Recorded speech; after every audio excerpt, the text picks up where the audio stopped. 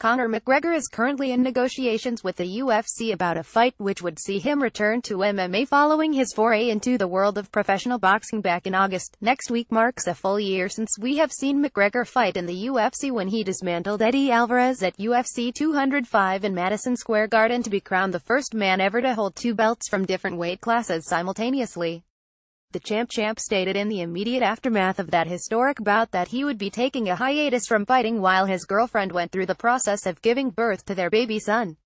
Upon his return to action, it was the boxing ring rather than the octagon for a crack at the undefeated master technician Floyd Mayweather in August. Although the venture ultimately proved unsuccessful with regards to result on the night, Conor's star and stock have only continued to rise meteorically. This is something that the Irishman knows full well and intends to capitalize on moving forward.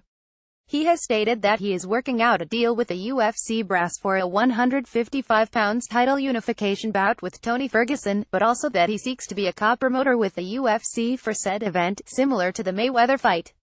This would be an unprecedented step for the UFC to take. It has never been done before, but his company president Dana White has explained this past week, if there is anyone that is worth breaking the mold for, it is Conor McGregor. Listen to Brendan Schaub explain brilliantly on his podcast with Brian Callen, The Fighter and the Kid, how McGregor is in such a comfortable position that he is more than entitled to demand more money, shares in the company and co-promotion of events, much akin to where heavyweight champion of the world Anthony Joshua stands in the boxing world.